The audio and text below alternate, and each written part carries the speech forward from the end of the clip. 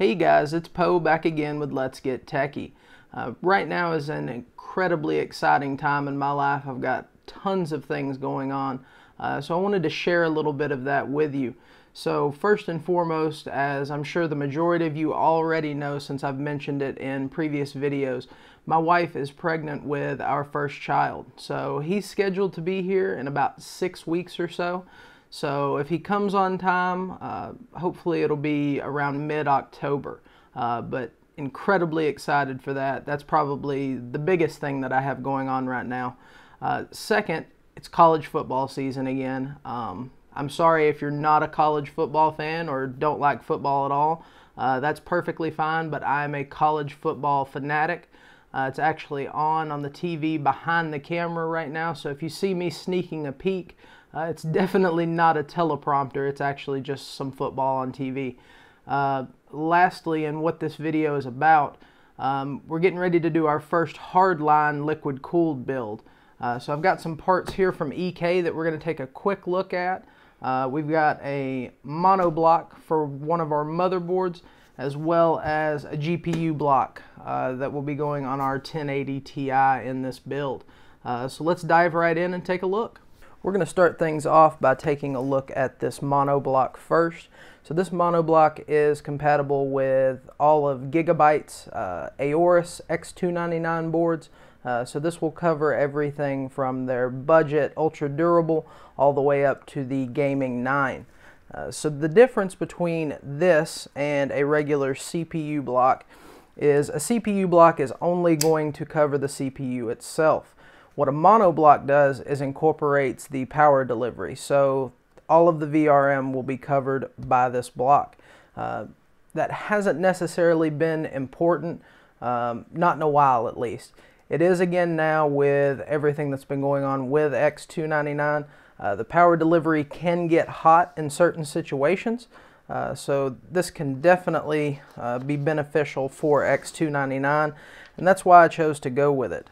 Initially, I had picked up I believe it was a Phanteks Glacier CPU only block, and it's a beautiful, beautiful block, but unfortunately it does not cover the power delivery, so went ahead and picked this one up. Right now you can get it for about 150 bucks shipped straight from EK.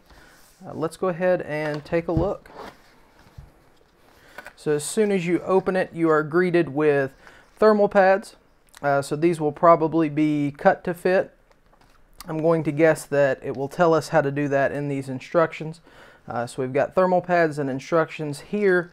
Looks like we've got a little bit of mounting hardware as well as some of EK's thermal paste. I believe this thermal paste is still called Ectotherm. Yes, that's correct. So this is what they send out with their water blocks. Moving on, we've got another section of the box that opens up.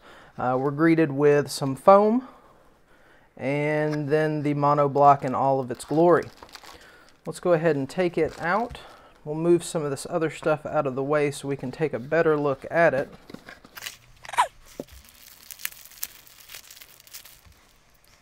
So this is actually the first time that I have ever used a monoblock. It's quite a bit bigger than I expected, although I'm not sure what I had expected it to be since it is going to cover the CPU as well as the power delivery. We've got our two ports here, one is in, one is out. You can see the Aorus branding down here at the bottom. We also have an EK logo that's covered up by a little bit of protective film. We also have this cable coming off of it, and this is actually a 3-pin cable. So immediately I'm sure you're wondering, what does it need an electrical cable for? Of course, just like everything else in 2017, it does have RGB lighting. Now, usually RGB lighting comes in a 4-pin variety. This block uses a 3-pin because it is designed to work with the 3-pin header on the new Aorus motherboards, and those have addressable RGBs. So you can actually independently control each RGB on here. It allows for very good fade effects. The difference is with a 4-pin, all of your LEDs are changing to the next color in unison. With this one, it just allows for more granular control, so that's definitely a nice feature. Obviously it's plexi on top, so you will be able to see the liquid going through it. Move around to the back, we've got some more retention screws. So these will actually unscrew and these will go through the mounting holes for the socket itself. The mounting screws that we found earlier inside the bag are actually going to go here, and that just helps tighten it down around the power delivery. We peel off our protective sticker, and it is absolutely gorgeous underneath. So you can still see some of the marks from milling. I wouldn't consider it a perfectly smooth surface, but for most intents and purposes, it's going to be good enough. If you are incredibly enthusiastic about water cooling and you want the absolute best, I would suggest going ahead and doing some sanding on this and see if you get it a little bit more flat. It's something that's going to be really hard to pick up on camera, but nevertheless, still well worth the money. Still very glad that I got this block. Let's go ahead and move on to the video card block. So right off the bat, some of you will notice that there's something a little bit different about this GPU block. Right here on the end you can see where it says FTW3.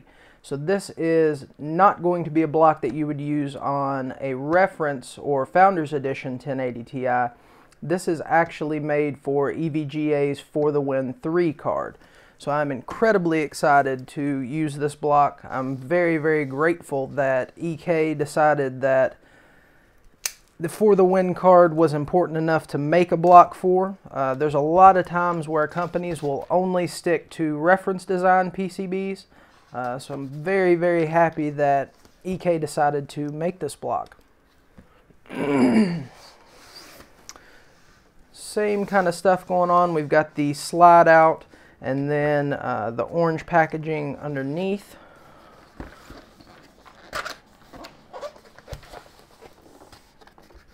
So opening this one up, it's more of the same. We again have some thermal pads. These look as though some of them are already cut to size. Then we have the instruction manual once again, mounting hardware, some more thermal paste, as well as, I believe, a little bit more mounting hardware. We've also got a couple of plugs as well to plug up some of the ports on the card if we're not going to use all of them. Also, these screws right here, I believe these are what holds the backplate on. So something a little bit different about this block. In the past, EK has never wanted you to reuse your own backplate. With this one, they are going to allow you to do that. So this model and I believe the Gaming X MSI model, those two will actually allow you to retain your factory backplate. Which is a huge plus, especially for this For the Win 3 card, because I think the backplate is gorgeous.